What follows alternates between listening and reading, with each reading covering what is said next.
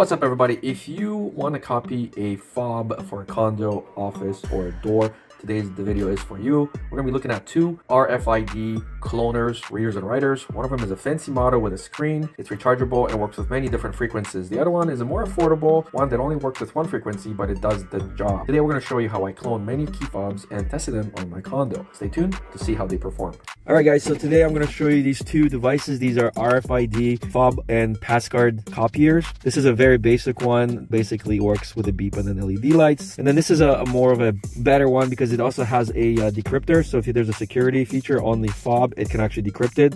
You also plug this into your computer and it's got a software that allows you to do so much more in order to program things. So this XIXEI fob cloner can read and write in multiple frequencies like 125 kilohertz, 175 kilohertz, 250, 300, 375, 500, and 13.56 megahertz ICUID Gen 1 cards, which are the tap cards that you usually would find at offices. It's rechargeable via USB-C, and so far I haven't even had to recharge the card, and I copied maybe 50 fobs. So the package comes with 5 rewritable cards, 5 UID key fobs, which are the larger ones, and then you get the T5577 little key fobs, which are 125 kilohertz. And I'm going to show you how to basically copy this one into all of these. All right, so not much to this. This is the XIXEI. I call it the XIXEI. This is where you have to make sure you have your thing on, so make sure you're in that surface diameter.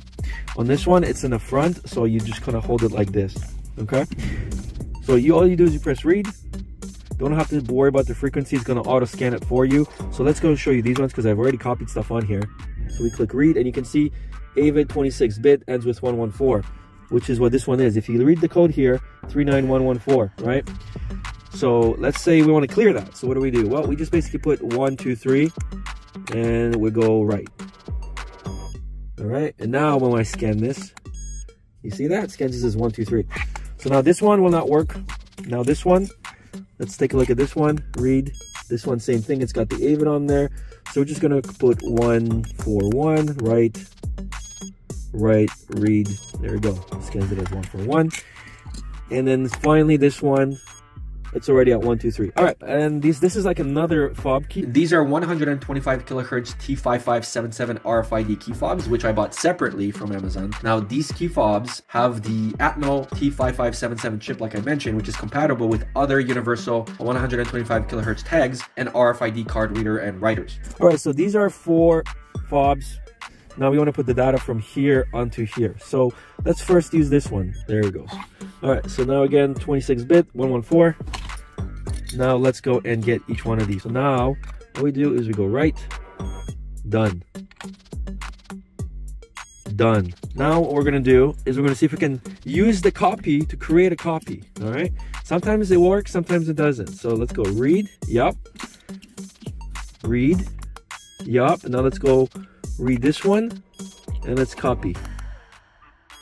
Right. So unlike the more expensive handheld RFID cloner, this one can read and write only at 125 kilohertz. This means it will not read or write any of the NFC tags, any HID class, or anything that has a higher frequency. And first you got to turn it on.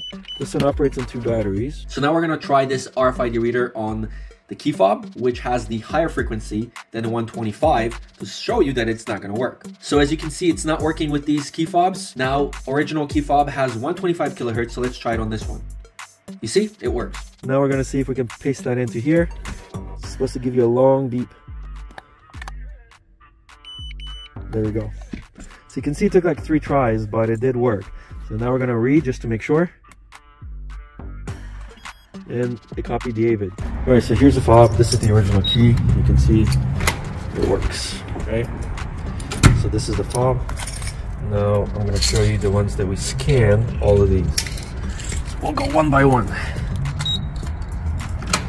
It's the yellow. This is the black one.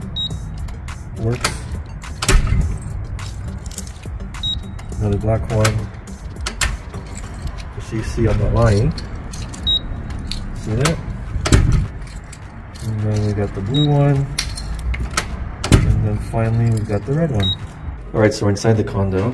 It's because it's cold outside. So we're going to go and deprogram this one.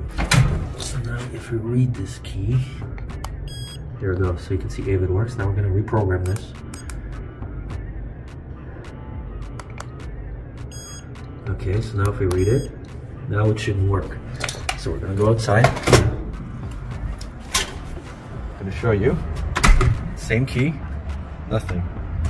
So, I mean, between these two, I would honestly say almost triple the price of this one. You can get this one, but this one does a lot more. And it's always nice just to visually see, you know, if something is working or not. And that's the video. Thank you so much for watching. We'll see you in the next one.